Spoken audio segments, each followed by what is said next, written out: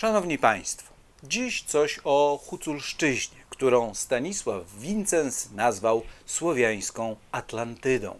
Huculszczyzna znajdowała się w granicach Polski od czasów Kazimierza Wielkiego po II wojnę światową z przerwą na rozbiory. Huculi, osadnicy rusińsko-wołoskiego pochodzenia, obok Bojków i Łemków, tworzą wyróżniającą się grupę karpackich górali. Język Hucułów zaliczany jest do dialektów języka ukraińskiego. Ma też wiele słów pochodzenia polskiego, węgierskiego, ormiańskiego, ruskiego, cygańskiego i innych. Wiele nazw przedmiotów i czynności jest jednak charakterystycznych tylko dla tego regionu. Stanisław Wincens w cyklu książek na Wysokiej Połoninie był niezrównanym przewodnikiem po tych swoich rodzinnych stronach. A wędrujący Doliną Prutu Iwaszkiewicz wspominał huculskie gawędy Wincentego Pola. Huculszczyzna zauroczyła również pisarza Ferdynanda Antoniego Sendowskiego czy Józefa Korzeniowskiego, autora dramatu Karpaccy Górale, a także malarzy Grodgera,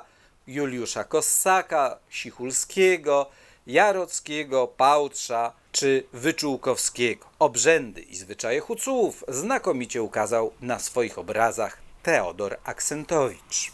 Natomiast podstawowa książka o kulturze Hucułów, pięciotomowa Huculszczyzna, ukazała się między 1897 a 1908 rokiem po ukraińsku i po polsku. Napisał ją Włodzimierz Szuchiewicz, czyli Wołodymyr Szuchewicz, ukraiński działacz społeczny, etnograf, pedagog, publicysta, członek Towarzystwa Naukowego imienia Szewczenki. Monografia ta była owocem jego 20-letniej pracy badacza kultury huculskiej. Stanowiła też przełom w badaniach nad Huculszczyzną i na długie lata stała się podstawowym źródłem wiedzy o kulturze huculskiej. Współcześni badacze korzystają ze szczegółowych opisów Szuchiewicza. Wielkim walorem jego pracy jest zaprezentowanie nazewnictwa wszystkich opisywanych obiektów oraz zwyczajów, a także załączenie niezwykle bogatego materiału ilustracyjnego prezentującego omawiane zagadnienia. Znajdujemy w niej szczegółowe dane na temat budownictwa, stroju, zajęć ludności, przemysłu domowego, obrzędowości, pieśni i podań.